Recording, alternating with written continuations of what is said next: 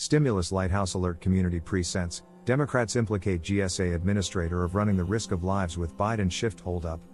Democrats on Wednesday accused U.S. General Services Administrator Emily Murphy of putting lives at risk by delaying the presidential shift procedure following Joseph R. Biden's apparent triumph. California Reps.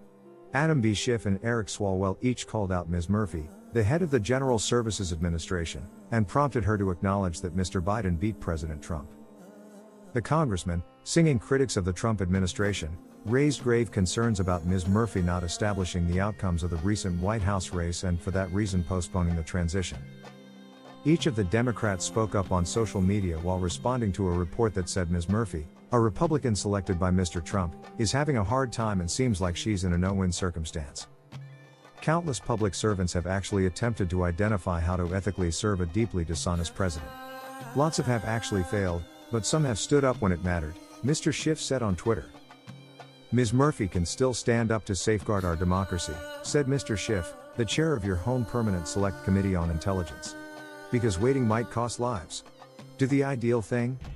This isn't even a close call, Mr. Swalwell stated in action to the report about Ms. Murphy, arguing the presidential shift procedure needs to begin so Mr. Biden can prepare to fight the coronavirus pandemic.